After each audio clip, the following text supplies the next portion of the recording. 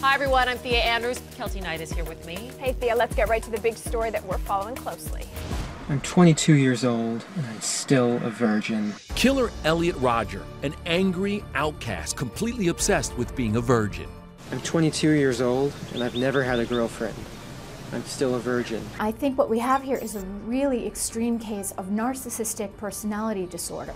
Somebody like this needs to be puffed up, and when they feel rejected, they deflate like a balloon and become enraged. Clinical and forensic psychologist Cheryl Arutt explains why young men like Rodger, who are still a virgin, refer to themselves as incels or involuntary celibates. Being a virgin was absolutely agonizing because this was evidence that nobody really wanted him. This was someone who was not getting any, and not because it was by choice. Rodger became fascinated with the lack of attention he got from young women. That obsession led him to become immersed in the online community called PUAHate.com, otherwise known as Pickup Artist.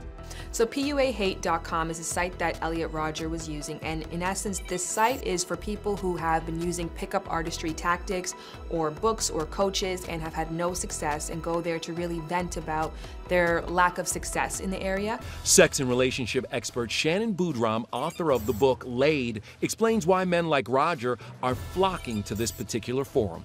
Elliot Rodger was using PUAHate.com as a way really to affirm his negative beliefs and to vent about his dissatisfaction with women in general and the kind of men that he believes that women are attracted to. I have to watch other guys able to walk around and enjoy their lives with beautiful girlfriends at their side. And I can only imagine how amazing their sex lives must be.